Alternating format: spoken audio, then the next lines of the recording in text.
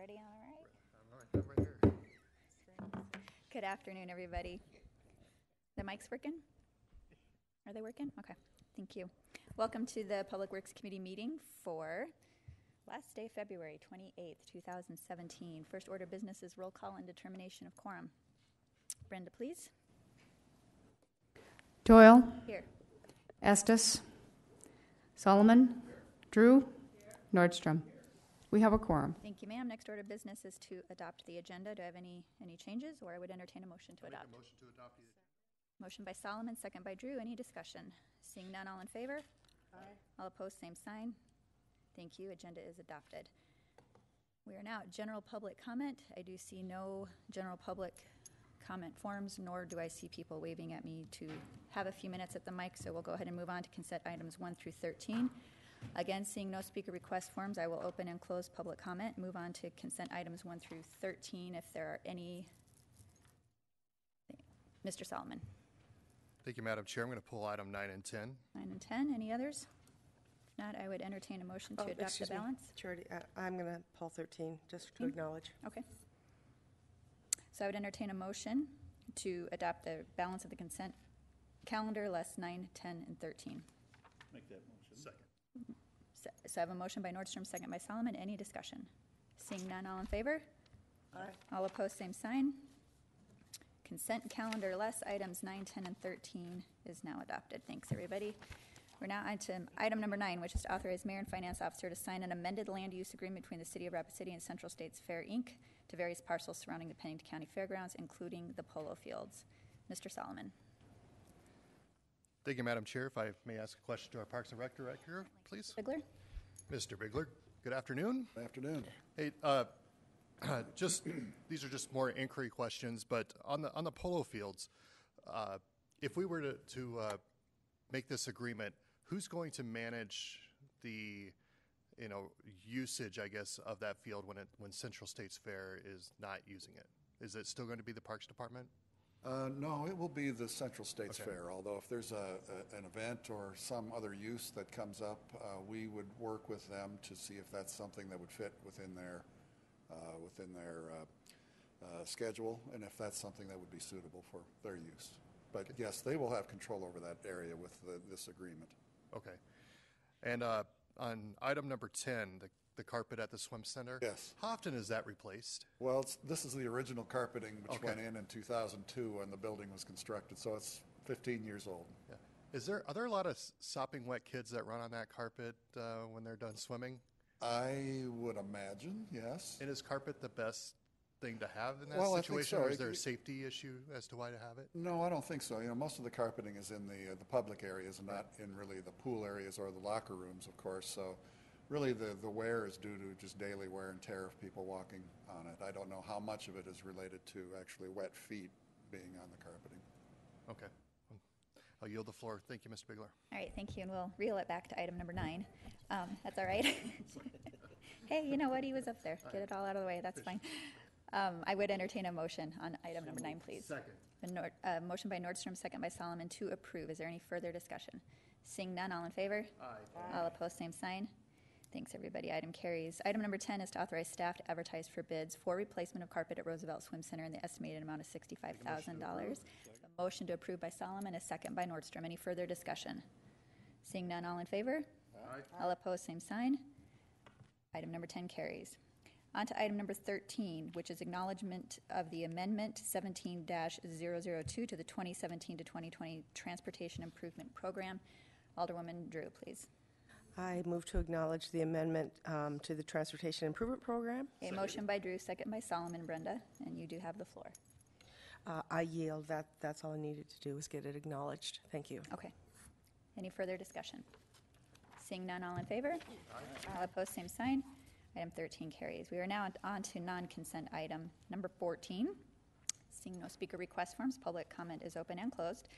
Item number 14 is introduction and first reading of ordinance number 6113, an ordinance to amend park use regulations by amending chapter 12.24 of the Rapid City Municipal Code. Alderman Solomon. Thank you, Madam Chair. Mr. Bigler, make you get your steps in today. All right. As you head up to the podium. I reviewed it. I appreciate all the work. I think taking out some of the more general language and making it a little more user-friendly. I have a question on the hours. So in the winter hours, and I get the safety with the light, but so for example, right now, if someone went jogging at 5:30 in the morning, they're breaking the law. Is there any with these proposed changes? Is there any flexibility in starting at 5 versus 6 a.m. for the park hours in the off season?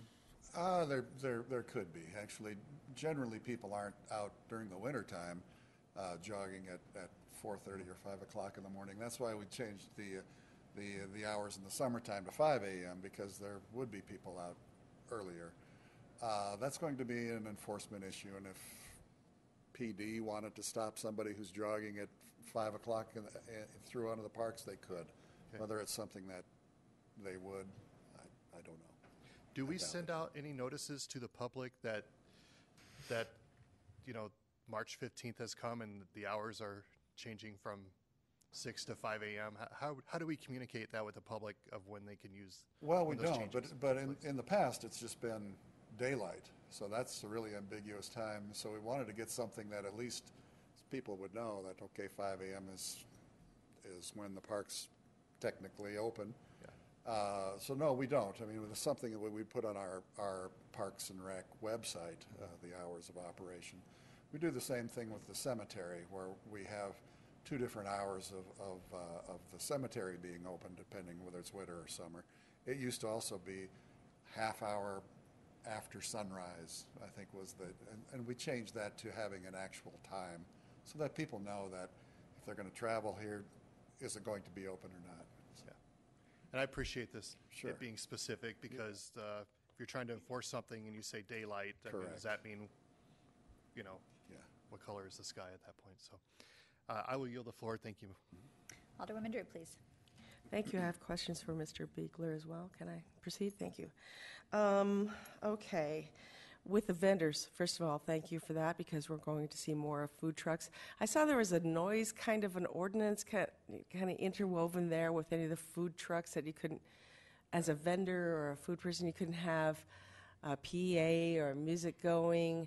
I don't know. I thought that was kind of weird. I mean, I never see an ice cream truck without music. I don't even know if those are allowed in parks or what the scope of this ordinance is. So maybe you could enlighten me a little bit on what you're looking at there. Well, what we're looking at there is to not have somebody with a bullhorn saying, "Hey, come on over here and have our sample our wares," or having large horns or anything like that. I mean, these are going to be located in public areas and public parks. Their visual presence is welcome, but when it comes to something that could be objectionable to other people using the parks, that's kind of where we're drawing the line in this instance.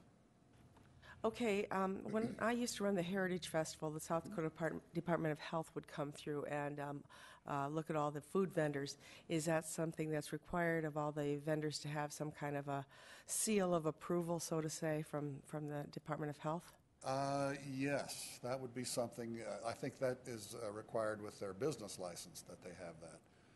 So that would be something that if they have a business license, they would have that. It wouldn't be something that we would be going around and enforcing or inspecting. So if they apply for a permit, like how long of the time span is there between do you know, like we had the gal that wanted to do ice cream in the park, I remember a few years ago. Right. And it was just, by the time she would have gotten it done, the summer would have been half over and she just Right. decided not to. So, This ordinance, I believe, says that your request needs to be in about 60 days before you would want to start, and that allows us the time to do any kind of work that we would have to do to make sure that they fit into the location and that sort of thing.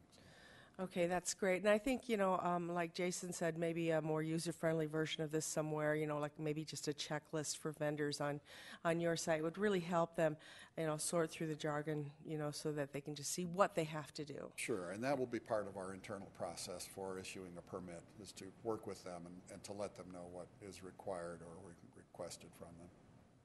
Okay, I also saw that you had insurance requirements. Is that for, I just looked at it quickly, I didn't, go over it with a fine-tooth comb, but is that for any size event, or is there like a minimum? Say you're going to have a picnic for your class reunion or something like that? This would not affect any of that. This would be for a vendor that wanted to come and bring a booth or a food truck and locate it at a specific location in one of our parks. Let's just say Founders Park, for example, which was a popular location for food trucks for the last few years. We will designate an area or areas that will be for a reserved space, if you will, for a vendor. They can come in and they can request that particular site, and that will be their site for that determined amount of time. So the insurance will be for that vendor to be in the park at that time. So we're not talking event insurance, we're talking vendor insurance here? Correct.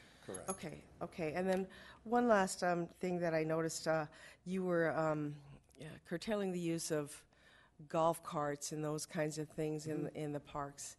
And now, my grandson, who is 4, has a car that is, he can get around it by himself. It's an electric car, and he drives all around. I mean, are you gonna?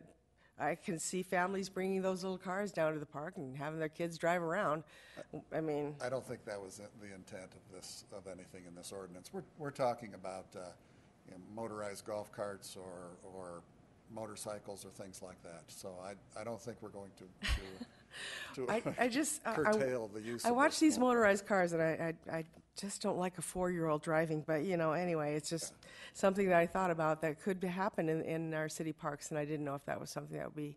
We won't prohibit those yet. So. Okay. Thank you very much. I yield. Alderman Solomon, please. Thank you, Madam Chair.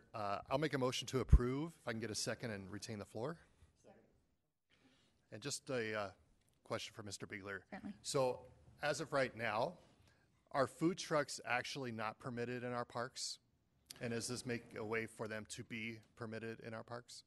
At this time, we don't have any regulation to either permit them or deny them. So it's been a real gray area and something that we've wanted to address for a while.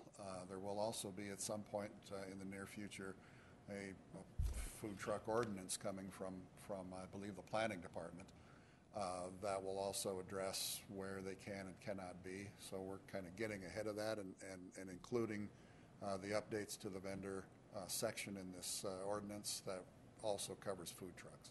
Okay. That's all I have. Thank you. All right, motion on the floor is to approve item number 14, which is first reading of this ordinance 6113. Any further discussion? Seeing none, all in favor? Aye. All opposed, same sign. Motion carries. I would entertain a motion to adjourn. Move to adjourn. Motion by Nordstrom, second by Drew. Any discussion? Seeing none, all in favor? Aye. All opposed, same sign. We're adjourned. Thanks, everybody.